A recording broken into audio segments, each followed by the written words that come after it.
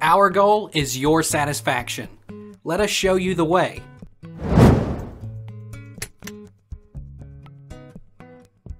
What if lymphocytes are 46? Having a high lymphocyte count means that your body is fighting an infection. It's usually temporary and harmless. It often goes away when your underlying condition improves. But sometimes a high lymphocyte count can be due to a serious condition. Is 50% lymphocytes high? Normal lymphocyte percentage is between 20 to 40%. If your percentage is 56, that means you have lymphocytosis.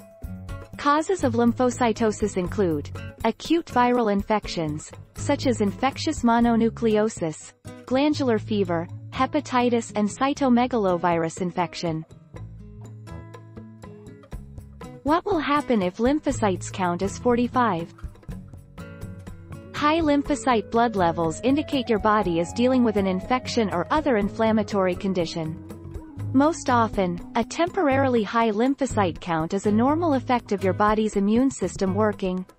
Sometimes, lymphocyte levels are elevated because of a serious condition, like leukemia.